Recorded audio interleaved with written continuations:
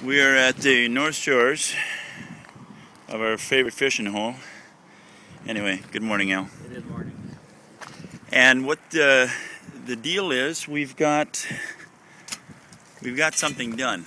I'm sorry we didn't get the trusses just without plywood, but as you can see, we got a good start already. Anyway, the remaining trusses are for the lower section, and we'll be lifting them up in maybe 2 days because we're going to do the shingles first. So we're going to come up here, have a look at what we've done.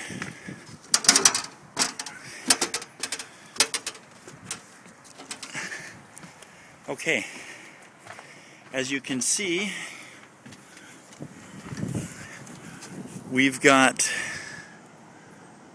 a lot of plywood on, and so we're gonna be putting on the ridge here. We're gonna have it 2 inches away from the side here. We're gonna have a ridge vent, and as a result, almost the whole length front to back, and then so there's going to be a lot of venting. It's going to work out really well. So they wanted ridge vent, and I'll back that.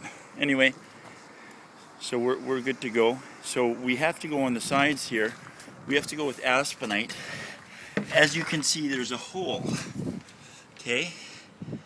So we don't want the insulation to fall out, so we're going to put the aspenite up to the top plates, and then we're going to plug and plug the openings on top in the roof section where the trusses are, and then put baffles in every 3 trusses. So we're laughing. Anyway, so that's a little bit of what's going on. Okay, see you later.